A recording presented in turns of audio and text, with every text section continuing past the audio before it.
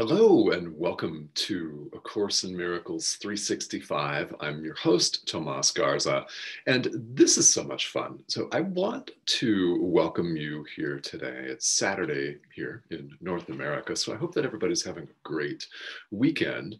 And whatever you're doing, I hope that you take time out just to appreciate everyone and everything around you, because we are really literally surrounded by beauty, and the relationships that we're forming and we have formed with people are really truly wonderful. It's a wonderful community that we have here at Enlightened World Network, and that you may have elsewhere, wherever your people are. And everyone that you're going to meet is going to be really touched by your energy as well. So I hope that whatever you're doing today, that you are making the decision, as we've talked about all the time on this live stream, and we will continue to talk about all the time on this live stream, and the course text workbook, keep talking about all the time. I hope that you're continuing to show up as love and to choose love whenever you remember to do that. Right now, in the present moment, whenever that is. So thank you all for tuning in yesterday. Kim Venter joined me on the live stream yesterday. And if you have not checked out Kim and her experience, I invite you to go back and take a look at yesterday's stream here on A Course in Miracles 365. Kim is a student of A Course in Miracles who has experienced a tremendous amount of personal transformation in the 2 years since she began studying it. And it has a lot of insight into how the course has helped her, and shares some of her experience. And that's just yesterday. So we skipped over lesson 25 of the workbook. Actually, we didn't skip over it because we're going to do it right now. Didn't go anywhere. But I'll be doing that here on the live stream because I really want to showcase other people's experiences, to emphasize first and foremost that this is a shared journey. This is completely 100% a shared journey. And as we have begun to see here in the workbook, and we'll see it again today, the ego is not real. It does not exist. Now, we feel it as very real and very oppressive and frustrating and sad and enraging all at the same time. Yeah, all at the same time, but it is not, in fact, existent. So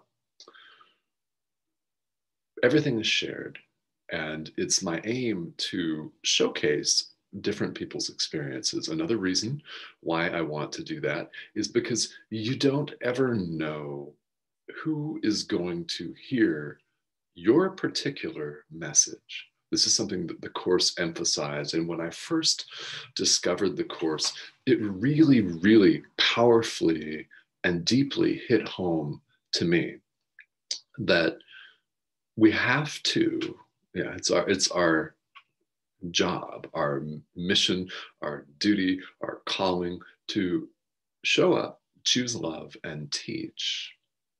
Show love. Teaching takes different forms for different people, obviously. But we have to show up and teach because you never know who's going to respond to precisely your message on a given day. There are people in the world that will respond most strongly to you and only you. We each have different parts to play. It's really the same part, but we reach different people in different parts of the world at different stages in time. And it's up to us to constantly, as often as we can, remind ourselves to choose love. In that sense, life is very much a working, walking, living, breathing meditation. Let's say you're in a meditation practice and you're doing your best to maintain your awareness on your breath. when inevitably our mind runs off, your mind runs off, you start thinking about something else. As soon as you remember to focus on your breath, just simply bring your attention back, let everything else go. Life is, in fact, a walking, living, breathing meditation in that sense. The object of meditation, in this case, to follow this example, love. Your pure being. Remember to choose love. Every time you recognize that you've gotten carried away on something else, you've gotten carried down whatever train of thought that you're on, as soon as you recognize, choose love in the present. It's that simple. Now, as we've talked about, if only it were that easy to do it all the time. Well, if we all had the wherewithal to choose this all of the time, then we wouldn't be here having this live stream, as we'd all be completely awakened. So, because in the world that's not appearing to be the case, let's delve into workbook lesson 25. Now, this is a big one. This is a big one, so it's totally fine that we did something else yesterday. This is waiting for us, as always. I do not know what anything is for. That's the idea for today. I do not know what anything, and I do mean anything, is for. Now, the ego is naturally going to be super, super resistant to this, isn't it? Well, yes, I do. Yes, I do know what everything is for. I learned it in school. That's what it's for. My parents taught me this. Society taught me this. This is what this thing is for. This is a pen. It's for writing, right?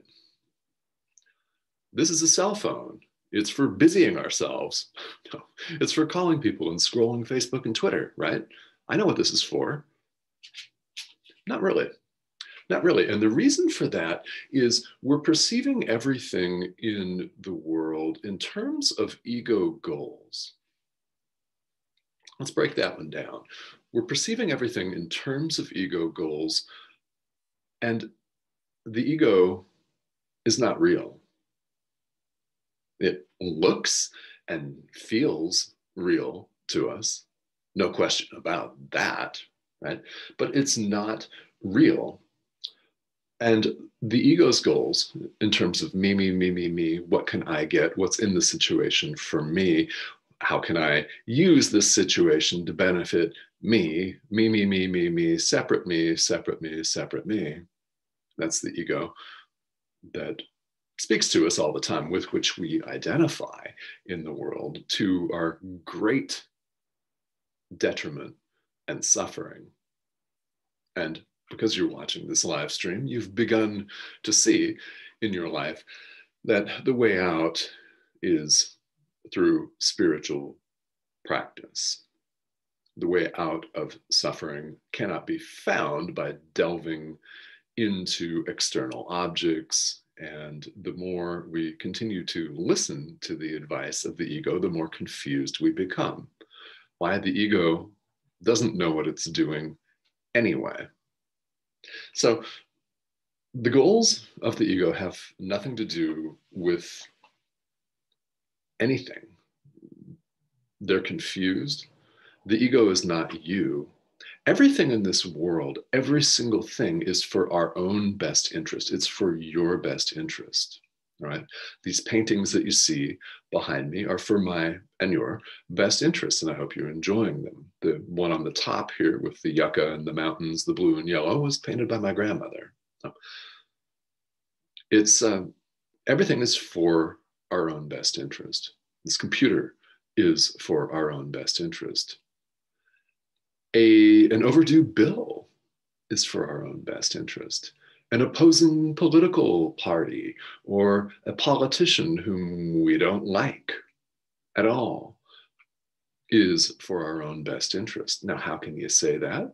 Well, The practice of forgiveness in A Course in Miracles is something we'll talk about extensively. It is our purpose here, choosing love. That's a way that we actively, in the moment, choose love. Everything that's happening to us is, in fact, happening for us. I know that people say this all of the time. Here's what's meant by that from a core level spirituality perspective is everything is happening for us to assist our awakening, including the stuff that appears and comes across as painful to us. The overdue bill, the cable news stream, world news, politics, pandemics, everything is for our own best interest. The things that are appearing as painful to us are coming up so we can release them. That's it. That's all. They're coming up so we can release them. Spiritual practices like the workbook in A Course in Miracles help us to see this and to practice it, more importantly, so that we can change our perception of them. Now, according to the ego wants us to lash out at anybody that seems to be opposed to us. You know, if you have a certain, let's use politics as an example. Why not? In general terms, whatever your beliefs are, what happens? There is a system of opposition created where there's one side and another side.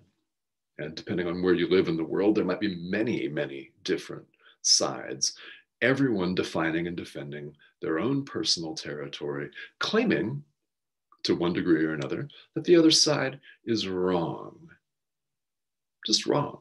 And in extreme cases, doing things and saying things that indicate that the other side has no right to even exist. Well, that's the ego playing itself out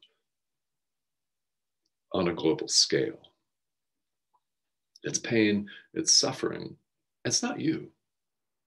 That's the beauty of all of this, is it's not you. All of this is not who you are. Therefore, because we perceive everything in the world through ego goals, the ego is not us. We don't know what anything is for. The answer is it's for our own best interest. But not knowing that, we need exercises like this, lesson 25 in the workbook. So all of the goals of the ego are, of course, concerned with me, my, what can I get? They're personal interests. They appear to be personal, and personal meaning cut off from everyone else, separate, that sort of thing. So this means that on the most superficial level, we really don't recognize purpose. So we can say, and the workbook points this out in paragraph 4 here in today's lesson, that a telephone's for calling somebody. I mean, a smartphone's for, well, it's an onboard computer, as we all know, but a telephone is for calling somebody. Okay, that seems to make sense to us, but we really don't know what we want to contact them for. That's very profound. I recommend that if you need to read and reread this portion in the workbook, that you do that. I mean, and it literally says, for example, you do understand that a telephone is for the purpose of talking to someone who is not physically in your immediate vicinity. Okay, clear enough, right? What you do not understand is what you want to reach him for. And that's something that we are awakening to.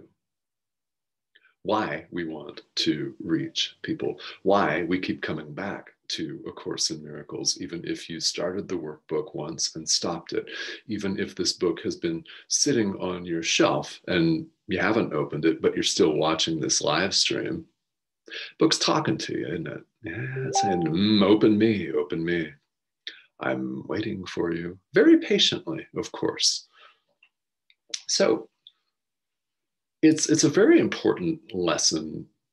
And in terms of the actual practice periods, what I what I recommend is that you try to do it exactly as the workbook says, but people quit this workbook all the time because they feel that if a day's exercise like this one calls for 6 2-minute practice periods and they only do 2, that they're doing it wrong. No, you're not doing it wrong.